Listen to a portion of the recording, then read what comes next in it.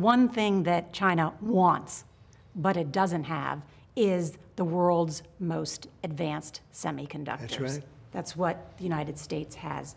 Will you... Chips in particular. Chips, that's right. Will you allow the chip maker NVIDIA to sell their most advanced chips to China? No, we won't do that. But it's not on the table at all. We will let them deal with NVIDIA. NVIDIA is the prime company in the world for that. And we will let them deal with NVIDIA, but not in terms of the most advanced. The most advanced, we will not let anybody have them other than the United States. Because then they would win the AI race. Well, they wouldn't win it necessarily, but they would certainly have an equal advantage. We are leading the AI race right now by a lot. The AI race is a big deal. Look, this is a very competitive world, especially when it comes to China and the U.S., and we're always watching them, and they're always watching us.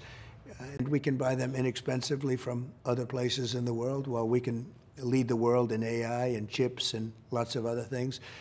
Within 2 years from now, we'll have 40 or 50% of the chip market. What's happening? In 2 years, we'll start opening up plants, and we'll have a very substantial portion of the chip market. Right now, we have almost none. We had presidents that knew anything about business or knew what they were doing, because frankly, they didn't.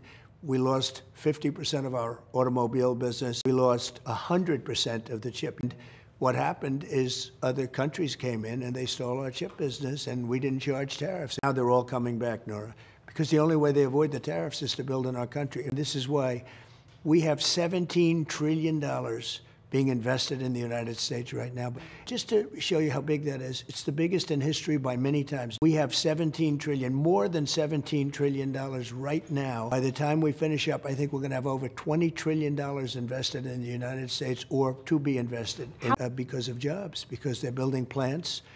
We're bringing back the auto industry into our country. We lost 58% of the automobile manufacturing business to other countries.